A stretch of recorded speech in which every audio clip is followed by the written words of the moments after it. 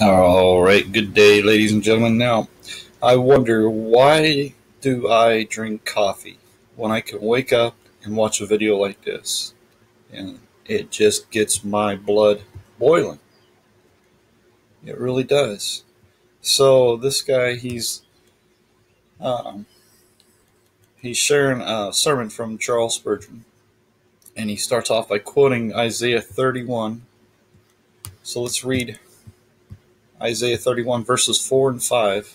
For thus has the Lord spoken unto me, like as the lion and the young lion roaring on his prey, when a multitude of shepherds is called forth against him. He will not be afraid of their voice, nor abase himself for the noise of them. So shall the Lord of hosts come down to fight for Mount Zion, and for the hill thereof. As birds flying, so will the Lord of hosts defend Jerusalem. Defending also he will deliver it, and passing over he will preserve it. Now this fella is saying that what's going on today in the Middle East is being applied here, that God is protecting those people that full on reject Jesus Christ. That's what he's saying. I won't play the video for you, but if you wanted to look for yourself, that's exactly what he says. He's comparing this to modern day Israel and those people that practice Judaism, if you want to call it that, call themselves Jews. He says that this is what's happening today, is that God is protecting these people that reject Jesus Christ. And why? Why would God do that? Now this is Old Testament, right? The Old Testament nation of God is not the same as the New Testament nation of God. And so this doesn't apply to a nation that full on rejects Jesus Christ. This would always represent God's people. And today, in 1948 Israel, it's not God's people. It's people that full on reject Jesus Christ. And what he's saying is that God is fighting people that reject Jesus Christ to protect people that reject Jesus Christ. It's insane. It's not applicable to modern day Israel. All right, and so this just gets my blood boiling. I had to stop it right there. I don't know if it shows. I had to dislike, comment, and ask, what are you talking about? You think Isaiah 31 is talking about protecting people that full on reject Jesus Christ? God protects us that believe in Jesus, not those that reject Jesus. What is this? And that's what I would like to know. What is this? What are you teaching? You're teaching that people that reject Jesus Christ are God's people? Well, then who are we that believe in Jesus Christ? So, we could take a look at a couple of verses here. I know there's a lot of people, strangely enough, that think Jews are God's people.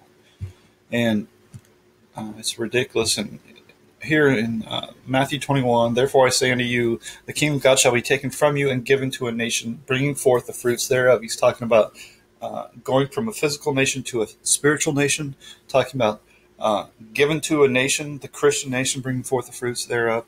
All right, so let's look at, God is not a respecter of persons, right?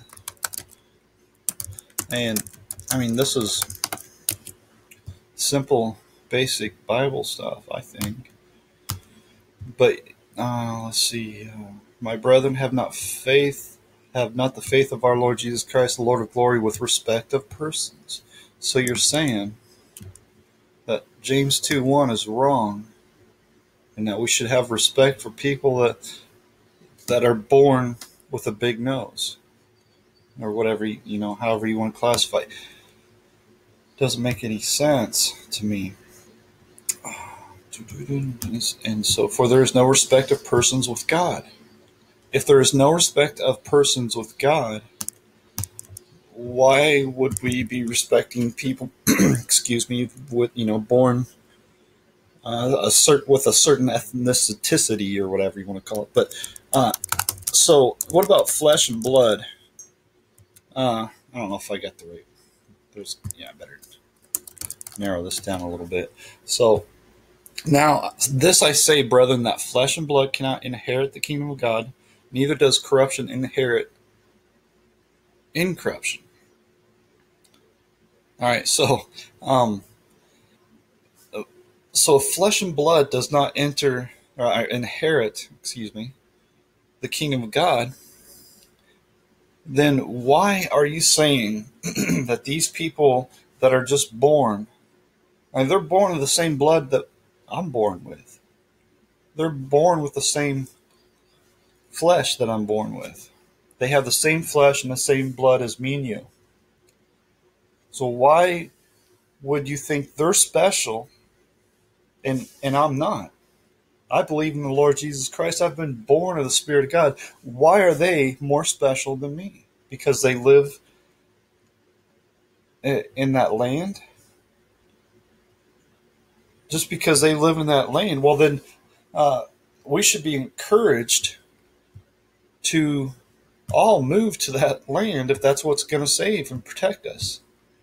I mean, everybody that's a Christian should be living there, but nobody that's a Christian lives there. In fact, I've been talking about this for the last couple of days. Jesus says, when you therefore shall see the abomination of desolation spoken of by Daniel the prophet standing in the holy place, whoso readeth, let him understand. Then let them which be in Judea flee into the mountains. Let him which is on the housetop not come down to take anything out of his house, neither let him which is in the field return back to take his clothes. And woe unto them that are with child, and to them that give suck in those days. But pray ye that your flight be not in winter, neither on the Sabbath day, for there shall be great tribulation, such as was not since the beginning of the world to this time, no, nor ever shall be. And except those days be shortened, there shall be no flesh saved. But for the elect's sake, those days shall be shortened. So, if you think about this, Jesus is saying, get out of there. Get out of Judea.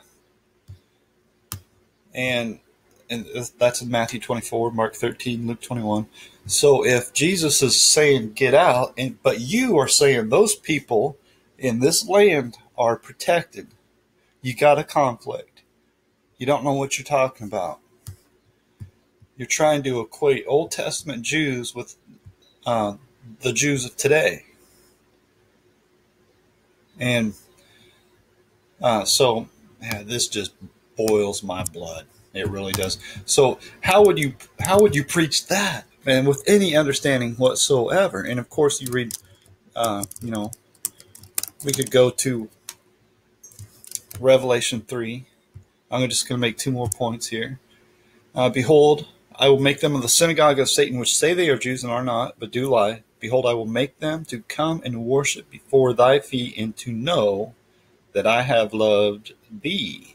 So who's he talking about here? Which say they are Jews and are not. The synagogue of Satan. All right, so, and then one more point here. And this is unbelievable.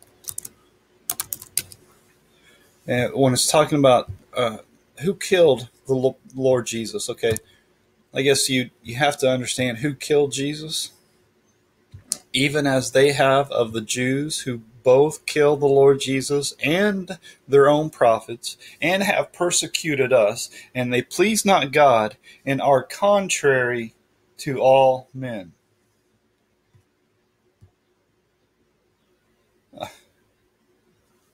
Forbidding us to speak to the Gentiles that they might be saved. Now think about this. These people God are protecting. God protects those people who are killing the prophets, killing our Lord Jesus, preventing us from preaching the gospel, that the Gentiles might be saved, and so on and so forth. God's protecting them. That's what you're saying. And they're God's holy people, and those of us that believe in Jesus Christ are not God's holy people. That's what you're preaching. That's unbelievable. And how in the world you could call yourself a Christian and preach this stuff is beyond me. Unbelievable.